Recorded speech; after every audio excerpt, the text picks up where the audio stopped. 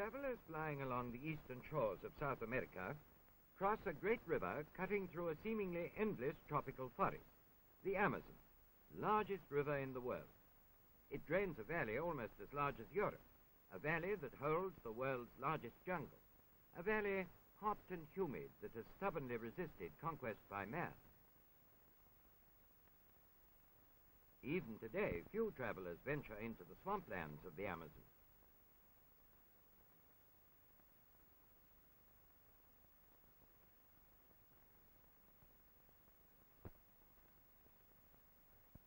From its source to its mouth, the Amazon flows close to the equator. The climate is hot the year round.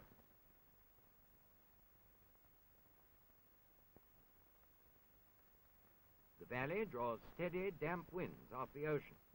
These winds bring an unusually heavy rainfall, especially from January to July.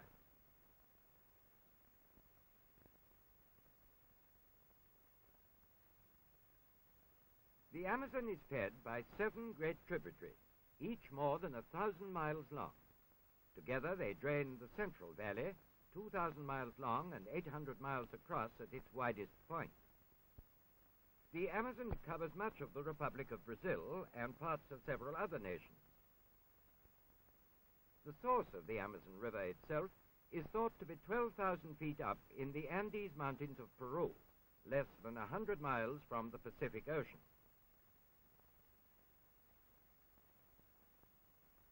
The river bursts through the last mountain pass to fall into the broad, flat central plain. Now wide and deep enough for large vessels, the river rolls 3,000 miles to the Atlantic Ocean. In places there are broad lakes where the river thrusts the land away almost to the horizon.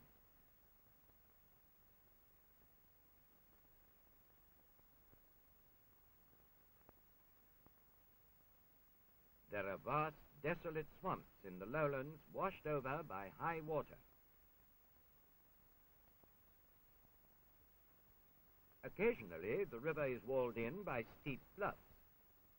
At such places as this, on the upper reaches of the Amazon and its tributaries, stand occasional settlements of primitive Indians. These tribes live by hunting, fishing, and a Stone Age kind of agriculture. The Indians live in family groups. Several families form a village under one leader or chieftain. The chief's oldest daughter, Loila, works in the manioc patch. The roots of the manioc plant are the staple food of these Indians.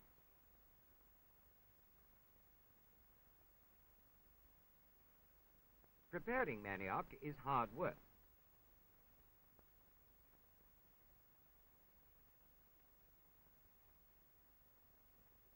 All the Indians need comes from the jungle and from the river, reeds and wood fibers for matting. Thread from palm or bamboo fibers spun in the same way as woolen or cotton thread. The men spend much of their time preparing hunting equipment, spears, bows, and arrows. The older hunters teach the boys how to use the weapons.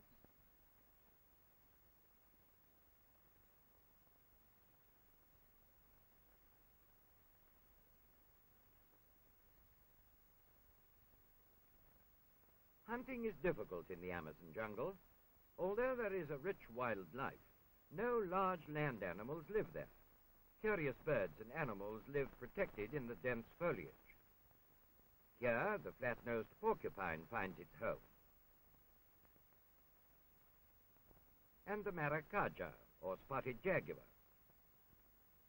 The silk-haired night monkey hides in the trees, and the odd-looking sloth, an animal that rarely comes down from his high perch.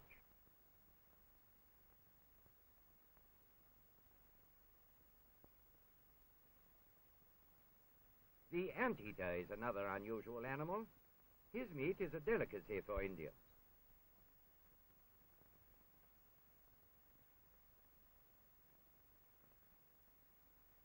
And there are dangerous reptiles in the jungle.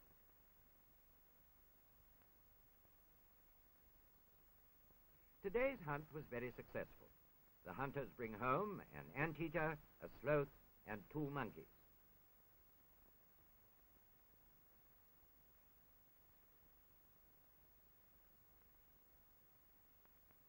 Whenever there's plenty of food, it's time for a feast. And after the feast, the whole tribe gathers for a dance. Most young people of the tribe join in.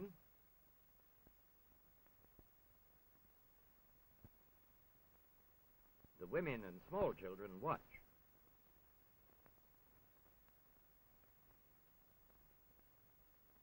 As it flows towards the ocean, the Amazon widens until it becomes a slow-moving sea. Placid as the river seems in its quiet mood, it turns into an endless sea when it floods across the farmlands and over roads and villages.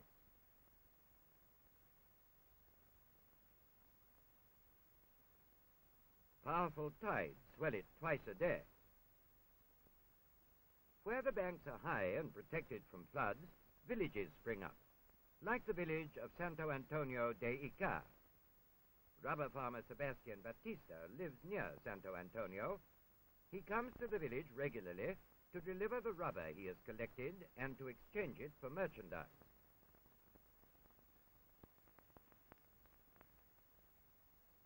Since there are very few roads through the Amazon Valley, most villages can be reached only by water. Farmer Sebastian Batista, like most people of the valley, is of mixed white and Indian blood. His son, Giorgio, tends the garden, leaving his work to see what his father brought home from the village trading post.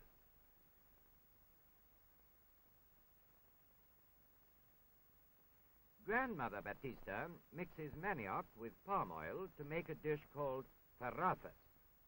A simple press called a tipi removes the poisonous liquid from the manioc pulp. Meanwhile, Giorgio climbs up the bacaba palm to gather the soft bacaba nuts for the evening meal. Several nut-bearing palm trees grow in the jungle.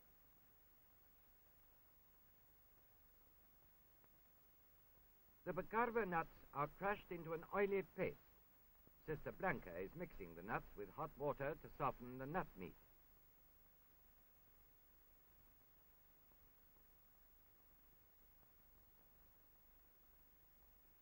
Cousin Pedro Batista lives nearby. Every day he makes the rounds of his rubber trees. His wife, Pepita, and the little children stay at home. Women and children rarely go into the jungle. The rubber trees which the two farmers tend are native to the Brazilian jungle. Several kinds of rubber-bearing tree grow wild in the Amazon Valley. From here they were taken to Asia, where they are now cultivated on special rubber plantations. An incision in the bark starts the sap flowing. A can of this size will be filled in 4 hours. Most of the trees belong to the trading post, and the farmers share in the revenue. Farmers like the Batistas tend about 100 trees per family. In many Amazon farm families, men eat first, while women serve.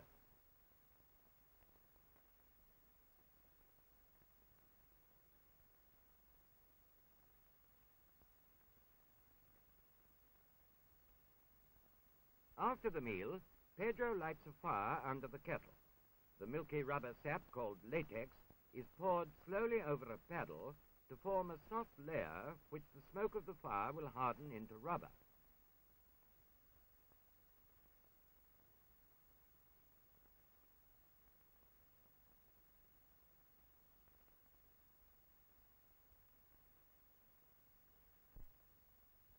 The air will age and darken the balls of latex.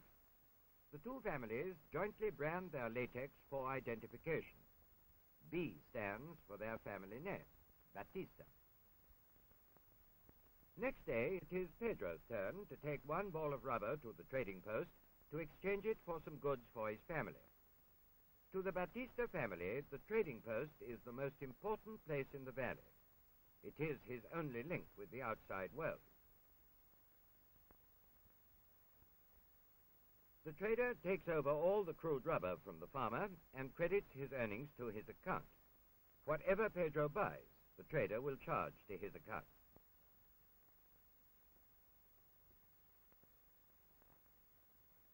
At the river's edge, rubber balls are loaded onto boats. Rubber is an important export of this area. The shallow waters along the river's edge abound with river turtles, like the chakaja. Fishermen often hunt for turtles' eggs on the sandy shore. A deep hole in the sand betrays a turtle's nest. Turtles' eggs are considered a great delicacy. They lay a dozen or more in holes which they dig in the soft sand.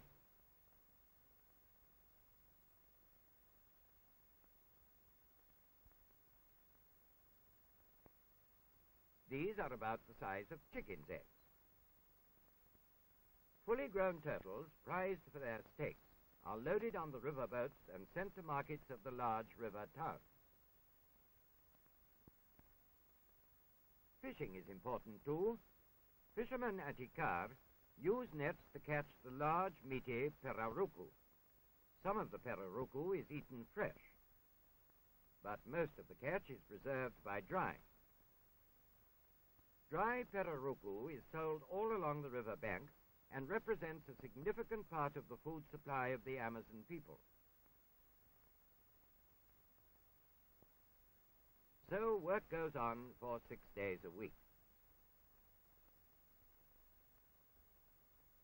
On Sundays, many farm families, like the Batista family, travel to the river port town of Porto Alfonsos.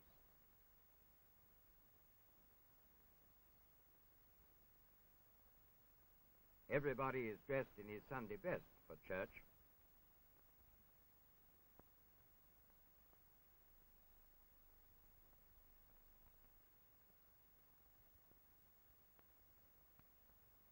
After church, there is dancing, the one recreation that all valley people seem to enjoy.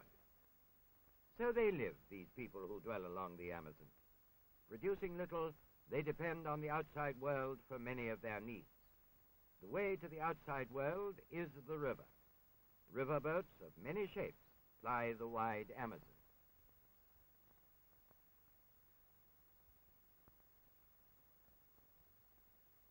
As the river passes the midpoint, the size of settlements increases. In the center of the valley, where the Rio Negro joins the Amazon, lies the city of Manaus. More than 100,000 people live here in a modern river harbor deep in the jungle. Through Manaus passes much of the jungle's produce, and the produce of the outside world comes to the jungle via Manaus. Melon, bundles of jute for mattresses and burlap, crude rubber, and some jungle-grown bananas. Manaus is sometimes called a city of markets. The harbor marketplace supplies not only the needs of the large city, it also serves as a loading point of jungle and farm products. Farm products and imported goods are handled by trading companies at Manaus. These companies control the network of trading posts throughout the whole valley. The streets and business houses still mirror the era half a century ago when Manaus was the rubber capital of the world. The Amazon Theater is a monument of the old days when the rubber boom was bringing great wealth to the city and the valley. All along the waterfront live the fishermen and the small boat owners close to the river which gives them their livelihood.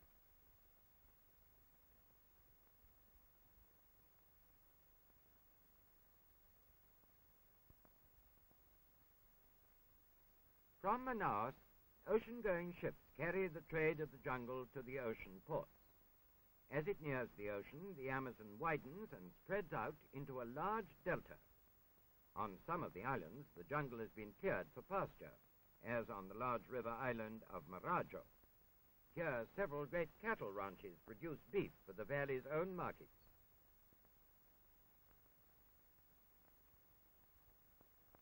From island corrals, the cattle are loaded into cattle boats for packing houses in the larger river towns. As the river comes closer to the ocean, the number of industrial settlements increases. Mining towns, oil refineries, and rubber research centers. 90 miles from the sea lies the great port of Belém, center of life on the lower Amazon. Through Belém passes most of the trade between the valley and the rest of the world.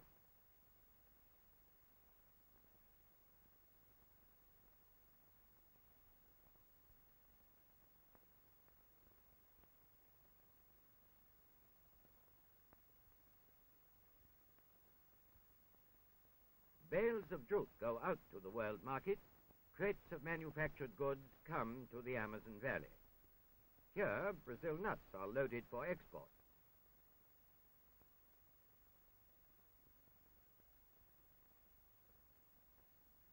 Here, ice is taken on board for packers and fishermen living upriver. Belém is a beautiful and thriving city. The name Belém means Bethlehem in Portuguese. 230,000 people make their living here from trading with the valley and the coast. The valley's largest city, Belém, still stands as the gateway to the Amazon, an outpost of civilization set on the world's largest river. The river rolling through a vast valley of tropical forests that still stand out mass.